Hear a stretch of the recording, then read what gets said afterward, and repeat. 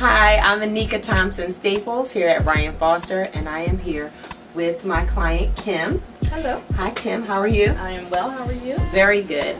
Originally about a year ago we did an interview with Elizabeth Wellington called Distressed Tresses, and it was in the Inquirer, and Kim was my client for the day. And in the beginning, when you first came here, you didn't have a relaxer, or you did? I did not. You did not? No.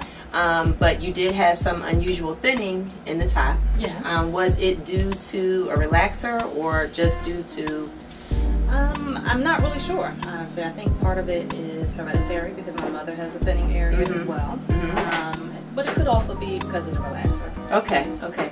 Did you wear braids as a young woman?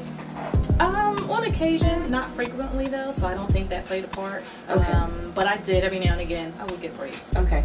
Kim started off with us using straightaway souffle when straightaway souffle was first invented, and has been with us throughout this whole process for the last few years.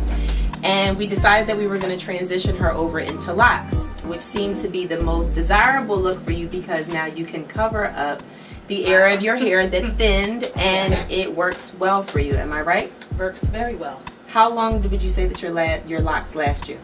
About 3 weeks. 3 weeks? 3 weeks. And then you come back in for maintenance. And our treatment for locks is we do a half-an-hour conditioning of equal parts of olive oil, honey, and conditioner. She's then shampooed 4 times with a vigorous shampoo at the bowl with tepid water, and then she is rinsed, and we apply the tendril to each section, which earlier in the video you will see some demonstration of how it's done. She's twisted up, and then she's put on under the dryer so that she can dry completely, and then she's pulled up into this beautiful twist that now covers the space that was once there and showed and caused you a lot of stress for a while. Stress, anxiety. Yes. Now, are you in corporate America? I am. How has this transition been for you in corporate America? It's been great. It's been great. I haven't received any negative feedback or any recommendation or anything like that for deciding to wear my hair in a natural style. Good, good, very good. And when you had your hair straight, did you work out? No. No? Did you have any strenuous activities that caused your hair to revert? No.